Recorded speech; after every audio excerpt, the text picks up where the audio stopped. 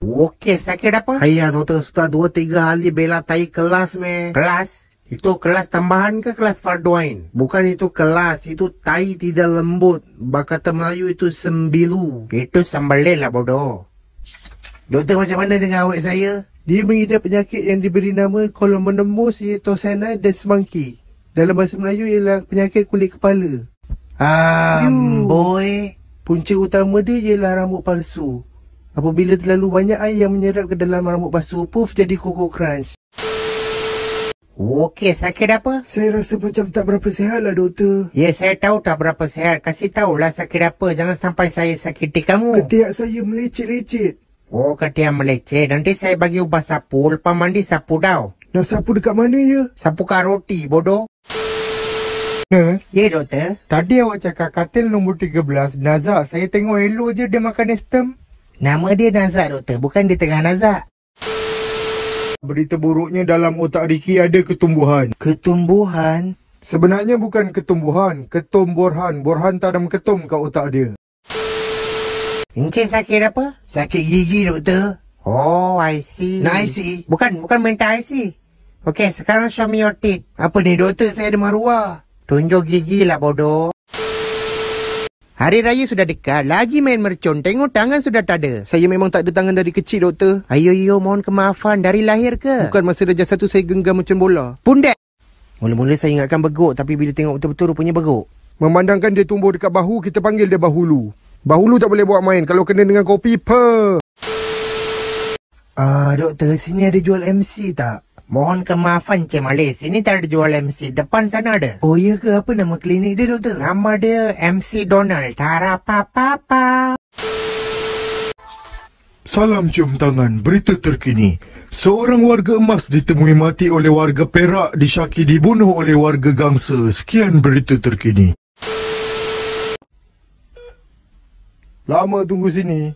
Saya lepak dalam kereta dengan lagu raya tadi. Macam mana dengan keadaan suami saya? Alamak, suami puan dalam keadaan noktah.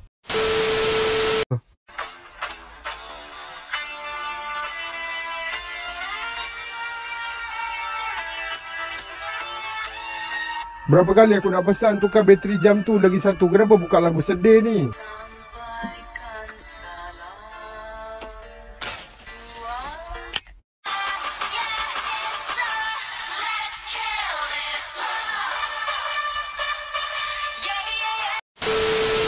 Okey, sakit apa? Semalam dalam pukul 10 pagi saya pergi food court order asam pedas. Dik, saya tanya sakit apa? Bukan atur cara majlis. Mulut saya ada angsa. Angsa bukan angsa. Angsa sepupu itik. Ibu, kenapa ayah tidur lama sangat? Ayah tengah koma nak. Koma tu apa, Bu? Koma ni macam dia kena koma dulu baru noktah. Okey, sakit apa? Saya dah 23 tahun tak datang period. So, apa masalahnya? Adakah saya pregnant doktor? Oh, ini bukan pregnant, makcik. Ini sudah monopause. Sebelum saya ketuk dengan monopause, balik. Doktor, anak saya ni lembab. Saya dah jemur tengah panas, tetap lembab. Saya rasa ni penyakit keturunan ni. Dah cuba bagi makan kismis doa. Bukan setakat kismis, air yasin, air lan pek-pek, semua saya dah bagi doktor. Zaman sekarang semua di ujung jari. Bukakan YouTube, biar dia belajar. Game baru kita. Nama game ni adalah Rise of Kingdom. Hai kawan-kawan, nama saya Ketapi. Nama panjang saya Ketapi. Gegasi sudah kembali. Hari ni kita nak belajar ABC. Masuk. Doktor, kau dah pada kadang-kadang. Dia, Tambi. Cakap Melayu lah. Ini drama Melayu lah. Okey, sakit apa? Sudah 3 hari batuk-batuk doktor. Kalau 3 hari bukan batuk-batuk. Dia panggil batuk-batuk-batuk. Bang, tolong saya bang. Tengah-tengah bedah doktor boleh bagi berhenti isap rokok pula. Okey, sakit apa? Doktor, saya rasa mata saya dah rosak lah. Kenapa tu? Tadi masa saya tengok TV, tiba-tiba mata saya jadi gelap. Rumah ada pakai strok? Ada doktor. Itu biasalah, hujan bodoh. Okey, sakit apa? Doktor, saya rasa tulang bahu saya larilah sakit. Sudah tahu lari, kejarlah. Doktor. Gurau-gurau. Okey, tarik nafas. Hembus. Saya sudah tahu kenapa itu tulang lari. Dia tak tahan lah bau nafas cik. Busuk makan kelawar ke? Ayah, saya tak sangka ayah kena carbonara virus. Mak, nak jujur? Kamu cakap carbonara virus, coronavirus, carbonara tu selamat tinggal dalam bahasa Jepun. Doktor, teruk sangat ke kecederaan saya ni? Mengikut laporan kaji cuaca, Encik Ismadi didapati menghidapi penyakit yang diberi nama demam. Biar betul kalau demam je, kenapa pasang besi bagai semua ni? Sebab ini hospital Sungai Besi. Okey, sakit apa? Doktor kena tolong saya. Atuk saya kena sengat dengan Ajib. Ini tak boleh jadi, kena report Syak. Syak mana? Syakri, budak maintenance ni dan lampu sudah kelip-kelip lama. Saya mau cek kartu you pun tak senang lah. Sikit lagi puan. Okey, tahniah puan. Susah nak keluar sebab kepala dia besar sporim IV. Okey, baby kedua. Teran. Oops. Lagu satu.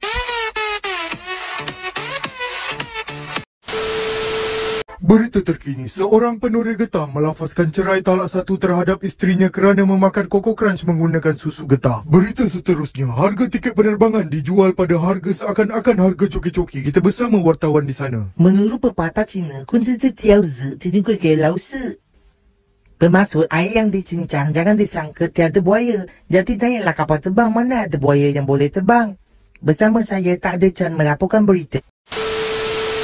Okey, sakit apa? Doktor, tolong doktor, anak saya dia tercekik tulang. Berapa banyak dia tercekik tu? 3. Tadi cakap 2. Bila saya cakap 2? Tadi you cakap tercekik tulang kan? Bermakna 2. Kalau tercekik 3, terhilang. Boleh dapat MC tak? Boleh. Apa pula tak boleh? Boleh belah. Salam sejahtera, salam cium tangan. Kalau awak tak mau kerja, kami okey. Itulah kata-kata dari bos Food Panda. Saya ada teka-teki, banyak-banyak panda-panda apa yang pandai berenang. Panda lelari nong. Okey, sakit apa? Doktor, dah seminggu saya sesama. Hidung asyik tersumbat je. Oh, tak ada masalah. Ini, ambil ni nombor telefon, kasih telefon. Ni nombor tukang paip nak buat apa? Tadi kata hidung tersumbat kan? Saya punya kalau sedikit tersumbat, call dia. Memang terbaik, servis tip-top, COD. Maafkan saya, arwah Ricky baik orangnya. Arwah? Gurau-gurau, sebenarnya arwah telah menghadapi menghidapi penyakit yang diberi nama sebagai obesiti. Okey, sakit apa? Saya batuk sampai keluar darah lah doktor. Oh, itu bahaya Encik. Kemungkinan terkena TB. Berapa inci? Apa berapa inci? TV? TV yang tumpuk kepala kau. Macam ni ceritanya doktor. Semalam laki saya ni sakit perut. Dia pun memerut dalam bilik air tapi lama sangat. Saya jadi risau. Saya buka. Saya tak tahu mana satu tahi, mana satu laki saya. Saya tahu raya Cina dah nak dekat, orang makan limau mandarin semua. Tapi suami awak makan limau nipis. Bila saya x-ray tadi ada 7 biji ke semuanya. Okey, sakit apa? Doktor, saya dah seminggu demam batuk-batuk. Alah, gapa. Saya dah lah tak pakai mask. Mask sudah habis. Masih dayu beli. Okey, tak apa. Kelip mata? Confirm, ini corona. Apa coronavirus? Bukan, ini coronamu. Kami mendakap tua. Doktor, boleh tengokkan baby pian semalam tiba-tiba dia terkena asma. Macam mana boleh kena asma ni? Ada makan mana-mana rojak asma ke? Doktor, simen tangan anak saya ada lebih tak? Minta sikit. Maafkan saya, Encik. Sila pulangkan balik. Alah, kedekut lah wheelchair je pun orang pinjam sebab malah nak jalan. Hai Raju, macam mana Gopal? Dek, kau datang tak bawa buah tangan? Anak aku Gopal sedang patah tangan. Awak rupanya mati-mati saya ingat Ninja Turtle. Boleh dapat MC tak? Sabar. MC je kerja kau. Tengok video ni dulu. Hai, nama saya Budin. Saya kena gigit dengan sofa sejak form 2. Macam mana boleh terjadi? Masa tu saya baru balik sekolah. Lepas tu mak saya tanya, Budin, macam mana kat sekolah tadi? Saya jawablah, sofa so good mak. Lepas tu sofa tu terasa digigit saya. Bodoh tak sofa ni? Pengajarannya adalah, kalau remote astro anda hilang, mesti dimakan oleh sofa. Weh, awak Asyari, kau minum air apa pagi tadi? Air gas. Memang gagal lah sebab huruf G.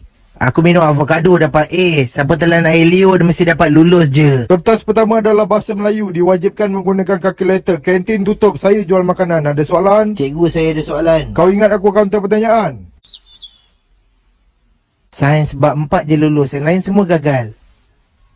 Gagal? Ini semua mustaqim. Hahaha, mustahil lah bodoh.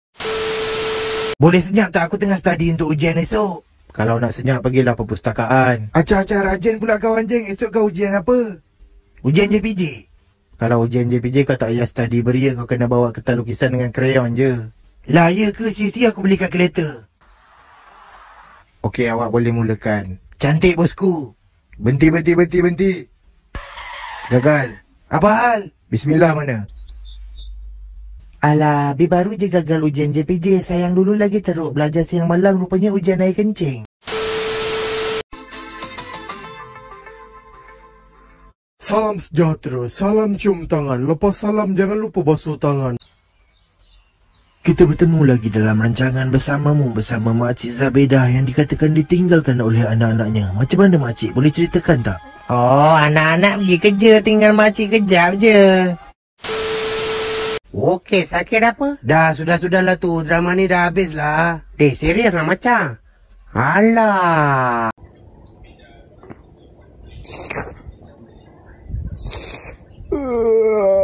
Ngantuk je lah ke?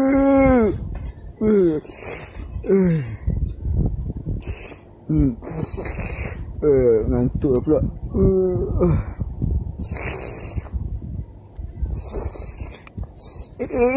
Sangkut pula.